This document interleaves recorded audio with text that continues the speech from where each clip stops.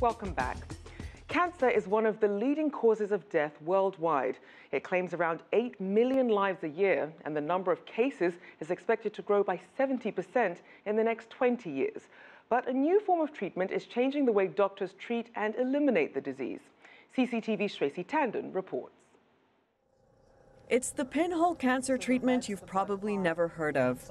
Interventional oncology, or IO, is changing the way science and doctors around the world are treating cancer.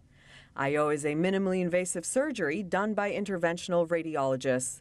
Using images to identify tumors, radiologists are able to blast, shrink, and remove tumors in various parts of the body. Using imaging, we could reach some area of the body that most people couldn't reach easily unless they had to do surgery or more invasive procedures. So by being able to access those sites by minimal invasive procedures, this specialty called interventional radiology has been created.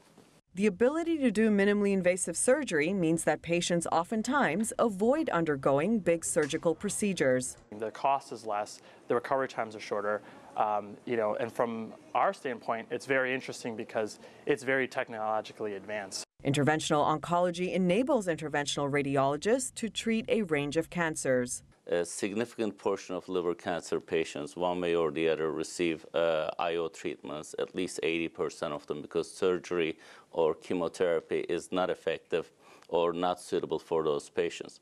We also treat a lot of renal cancer patients when the size and location is appropriate by ablation, lung cancer patients, soft tissue, bone tumors, either for pain or for curative, spine metastases. Earlier this year, President Barack Obama announced a $1 billion initiative to eliminate cancer.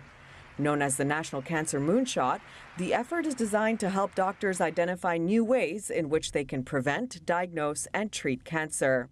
While IO is not part of the National Cancer Moonshot initiative, doctors are optimistic that it's only a matter of time before they receive more government funding. Compared to the rest of the medical community, the grants that oncologists, surgeons, etc. apply for, because they've been doing this much longer than we have, our portion is significantly small, and it needs to increase.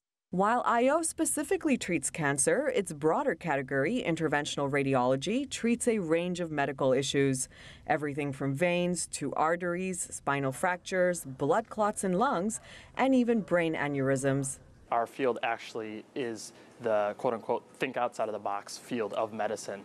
In a lot of ways, I think that the way Apple kind of revolutionized, computers and technology, is the same approach that we take to medicine and interventional radiology. Interventional radiologists around the world are revolutionizing healthcare. The challenge now for them is to be more visible so that they can gain more recognition and garner more support. Shraysi Tandon, CCTV, New York.